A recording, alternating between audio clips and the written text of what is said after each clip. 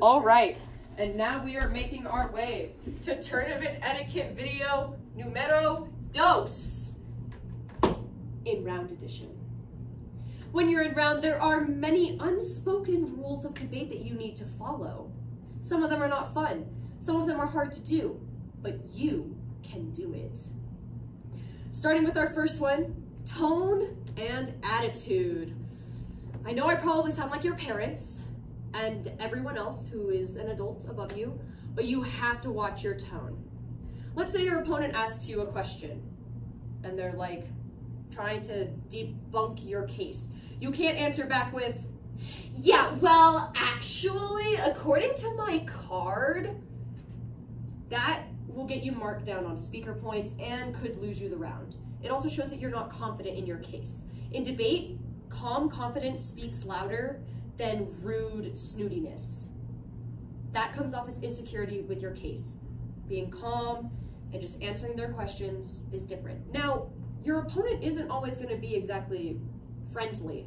Sometimes you're going to have opponents that will sit there and be awful to you. They'll be so rude. They'll be doing everything that I'm telling you not to do. You have to be the bigger person, and you have to make sure that you are following these rules because it makes you look good, and that's exactly what we want.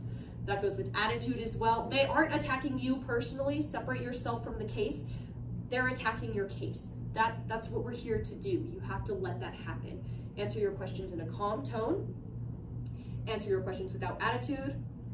Keep it calm. Just answer the question. If I ask you what 1 + 1 is, you aren't going to yell at me and say 2. You're going to say, the answer to 1 + 1 is 2. Moving on, we have whispering. If your opponent is in the middle of giving a speech and they're talking, and this doesn't really go for LD, more so PF, if you have a partner, do not whisper during that person's speech. You'll get marked down, you could get called out for tag teaming, which is exactly what it sounds like. Think, you know, wrestling. But yeah, it's also just very rude. Like if you're trying to do something and you're trying to give a speech and I'm sitting here going, Mikey, their case sucks. Use this card. It's not respectful and it helps absolutely no one, and you might even get in trouble during round for it. Which brings us to point number 3, which is flow. You bring a piece of paper into the round. I don't care if you're gonna write a smiley face on it and do nothing with it, you're bringing that piece of paper in a round. For one, it's very disrespectful to not flow during your opponent's speech. It shows that you don't care what they're saying and that you think that you already have the round figured out. You have to flow. And if you're not going to flow, you're gonna sit there and you're gonna draw pictures for the entirety of their speech because it looks respectful and it looks good on you. But please flow. Flowing is so important. Please write down what your opponent is saying. However, when it comes to final speeches, that means you're not gonna have a speech after this person. There's this wonderful life hack. Final speech drawings. So, your opponent is giving their final speech after a vicious debate round of hardcore debating, and they're trying to win over the judge for the last 2 or 3 minutes. And you're sitting there, and you're thinking to yourself, what am I supposed to be doing right now? Literally, there's nothing I can do. If he wins this, he wins this. There is something you can do. Take that flow piece of paper and draw on it. Because that way you're not taking notes about what they're saying because you don't care. It's just the truth. Nobody does. Take your paper and draw something on it. I don't care if you draw a giraffe. You can draw Jerry. You can draw Premier Pimp Eagle. You can draw whatever you want. Just look like you're doing something. Don't just sit there and like dead stare at the wall and just don't do that. It looks really bad.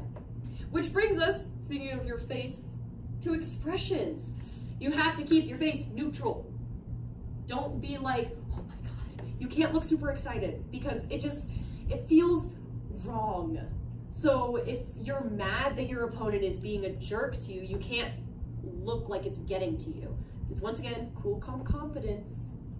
That's 3. Cool, calm confidence is how you win the game. So keep your face neutral. If you think of a really good attack on them, awesome, amazing. I'm proud of you. Good job. Keep it to yourself. Write it down on the piece of paper. Don't be like, Eureka! Like, you can't do that. It's very frowned upon and just unprofessional. You don't want to be like the Trump versus Biden thing where they were both like being extremely rude. That is a great example of what not to do, actually. Don't do anything that they did.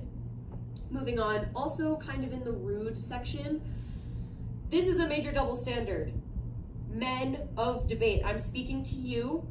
This is a huge double standard. I'm not trying to be like, oh man, men, yeah, it's all your fault. No, just follow.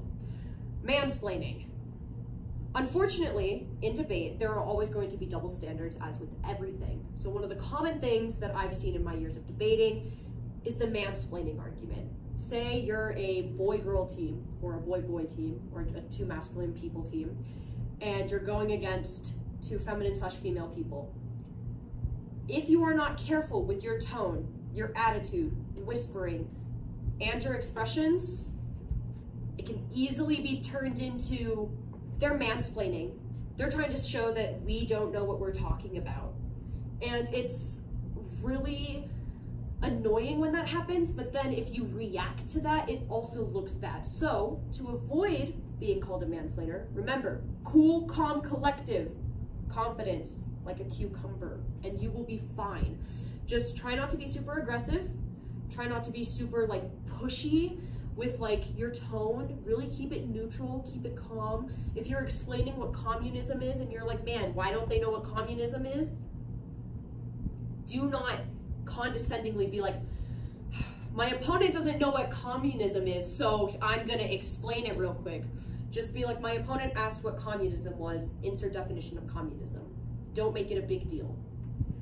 And that also goes hand in hand with girls. So if you're a two-girl team, two feminine people, however that goes for you, you can't use the excuse that a guy is mansplaining to you just because, one, you feel like you're losing the debate, and or two, because you feel like your attacks haven't been strong enough and they're winning currently. It's extremely immoral of you to do that, and it's also extremely unfair and just like builds up this rep for double men teams that they're mansplaining.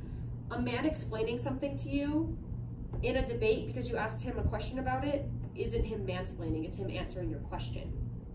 Now if he starts going, since my opponent clearly didn't go to 3rd grade and doesn't know how condensation works, that's obviously different. But even still, calling it out as mansplaining, it probably won't get you anywhere. So just avoid the mansplaining, avoid trying to be like, yes, they're horrible people.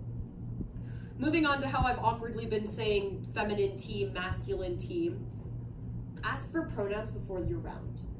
I know, I don't really care what your political beliefs or beliefs on gender are, ask for pronouns. It's a sign of respect, and not only that, but it makes it a lot easier when you're referring to your opponent in round. So it's better to ask for pronouns. Obviously, a great way to not have to do that is to just call your opponent your opponent. However, there's always going to be those possible slip-ups of accidentally calling someone who identifies with he pronouns by the wrong ones, and then it kind of just builds an uncomfortable energy.